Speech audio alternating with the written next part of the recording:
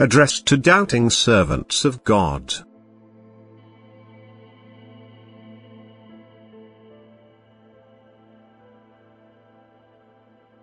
Out of your body will flow rivers of living water.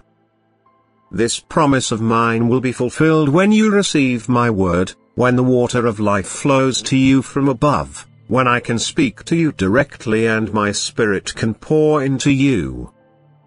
For then you will truly become a source of life from which your fellow human beings can draw in order to refresh and strengthen their souls for their pilgrimage on earth. You humans usually have no understanding for this purely spiritual process which, however, is earthly provable through the spiritual knowledge I was able to convey to earth through a suitable instrument. For it was gained without external aids, it is the result of inner instruction through the Spirit. It is the evidence of the bond of the spiritual spark resting in the human being is my share with the Father Spirit from eternity. It is my word which sounds out in direct address to you humans who open your hearts and desire to be addressed by me.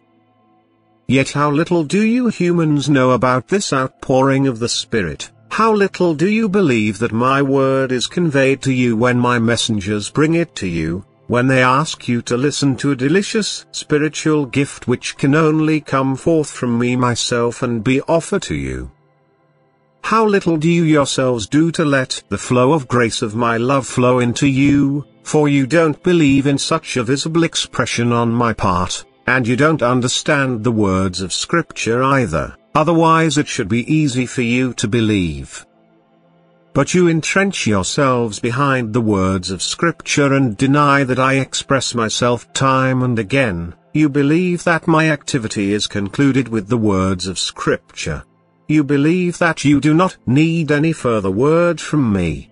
Yes, you presume to dictate to me whether I may express myself to people on earth. You deny any revelations, although I myself have said, "He who loves me and keeps my commandments is the one I love. To him I will reveal myself." How do you read the Scriptures which testify of me? You certainly read the letter, but you lack the Spirit which introduces you to the truth. And yet you feel called to instruct your fellow human beings. You also feel called to warn your fellow human beings to listen to me myself and my word when they are commanded to do so. And you call yourselves servants of God. For these I address who want to portray my working as the working of my adversary and are themselves strongly under his influence. For he who does not recognize me is not mine. For my sheep recognize my voice and they follow it. But again and again I will speak to people, again and again I will reveal myself to people who believe in me and desire to hear me.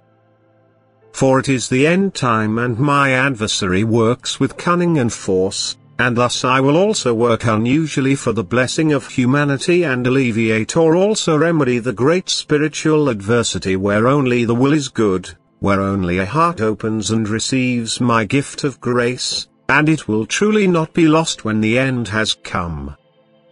Amen.